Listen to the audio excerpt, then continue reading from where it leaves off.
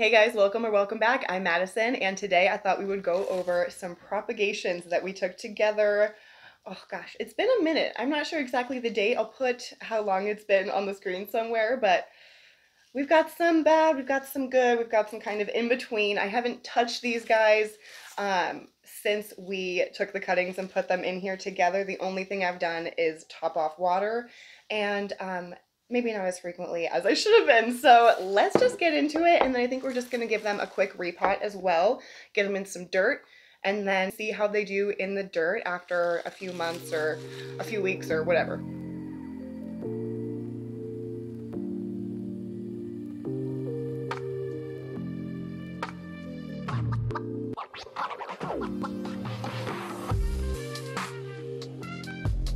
Start with this guy over here. So let me show you the back. The water is looking very murky. Like I said, I have not haven't done anything as far as like cleaning the water out. I haven't changed the water. I've literally just been topping the water off, and sometimes with some water that has a little bit of fertilizer in it. So I just lost a cutting. All right, let's just start pulling these out. All right. Okay. Oh, look at that. So again, disgusting water. We've got a couple of dead leaves floating around in there. I don't know if you can see that. But let's see. Those roots look pretty darn good, actually. Got a little algae buildup. We have some dead leaves on here. And, you know, I'm not going to be, I don't think I'm going to pull them apart individually. It's just going to cause more harm than it will good, I think. So I'm just gonna kind of like pull out any like obviously dead stems. So it looks like we lost one cutting. Oh, my dog's trying to get in. We lost one cutting there. Yeah, I'm just gonna kind of pull off any dead leaves or any other dead strands that I'm seeing.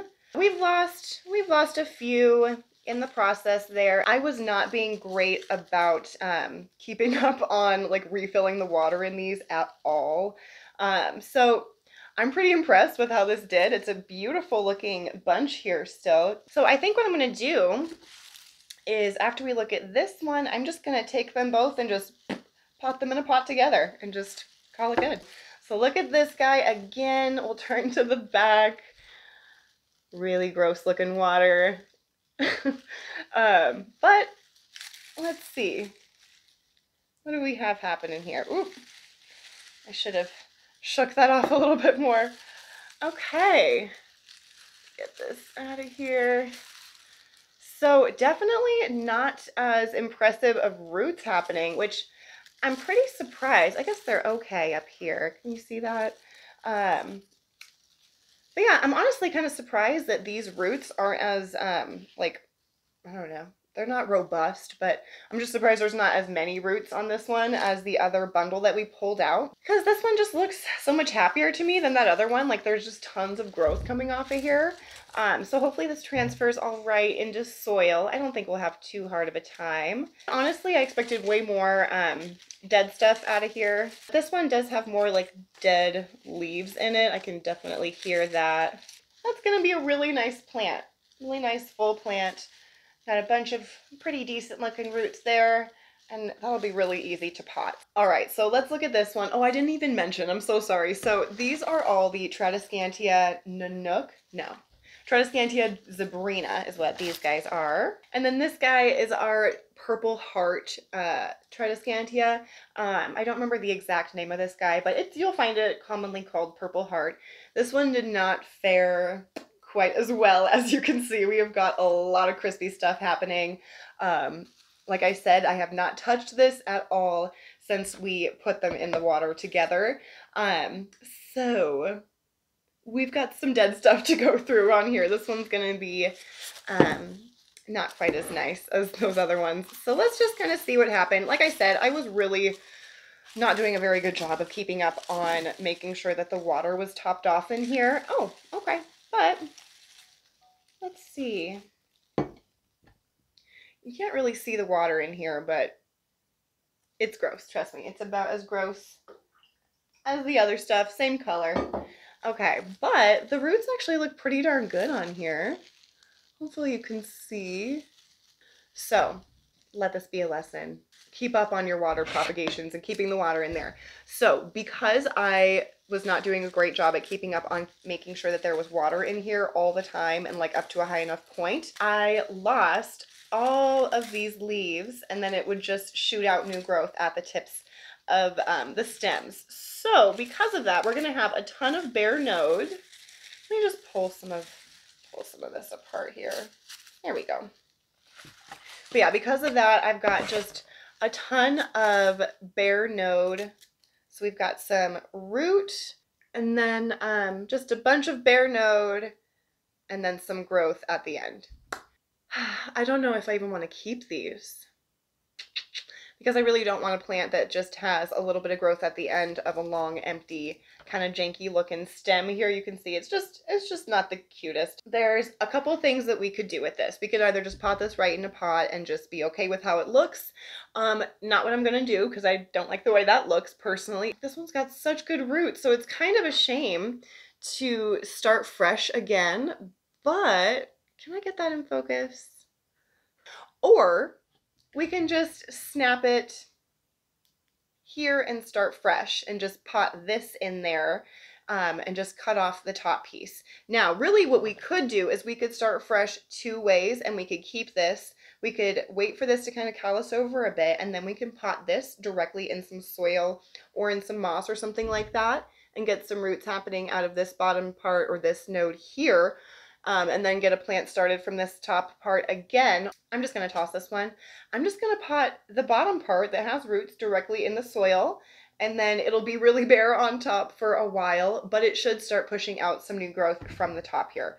So I think that's what I'm going to do for these. I was going to do the opposite and toss the rooted part, but some of these rooted parts already have some growth happening, some new growth popping off along the stems here. So again, I'm just gonna pop that off at one of the top stems there, stick these bottom ones in the soil, and then, yeah, I think it'll be absolutely fine.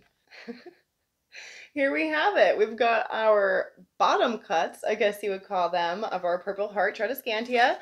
I've got my bucket of top sad cuttings here. I'm just gonna trash these, honestly. I could, like I said, I could propagate the tops of them and start fresh, you know, 2 times, but I don't have the space for that or the energy for that, frankly. So we're just gonna go with this way. I think it's absolutely fine.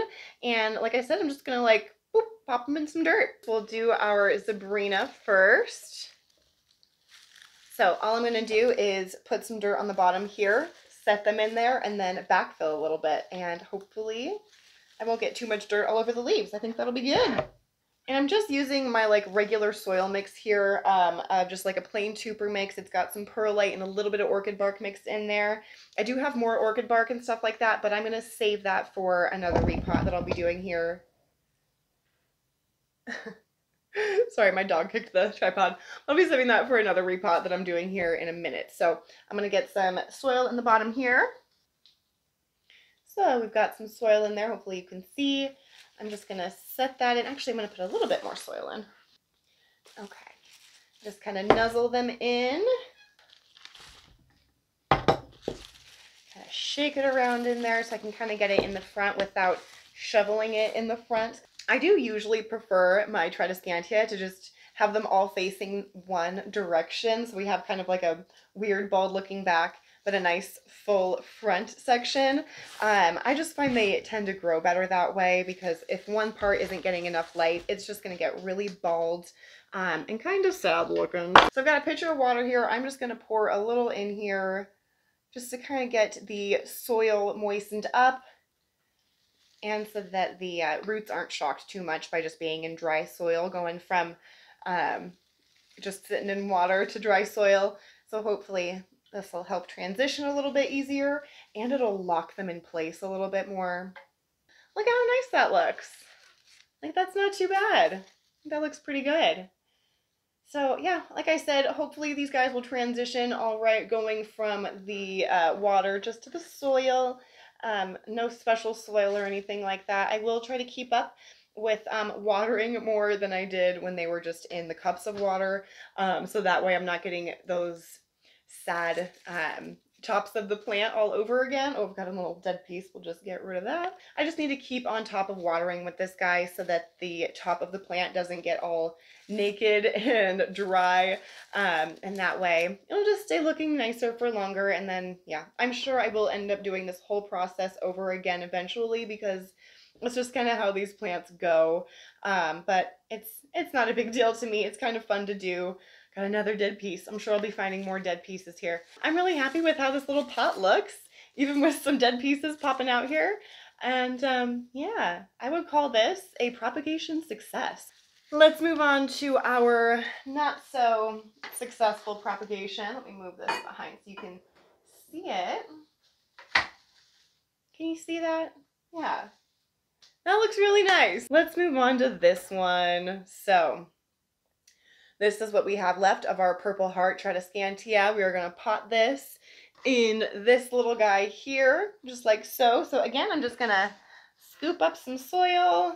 Now, I am not expecting all of these rooted pieces to make it in here because I'm not giving them too much room to breathe. I'm not like worrying about separating them or anything like that because it's just too much work. Honestly, I think they'll be fine just kind of like this, and I would rather have it be, again, more of a concentrated little cluster. They're nice and snug. Again, I'm just going to put a little bit water. I'm going to try and not do as much as I did on that last one, but that way it's just kind of locked in there.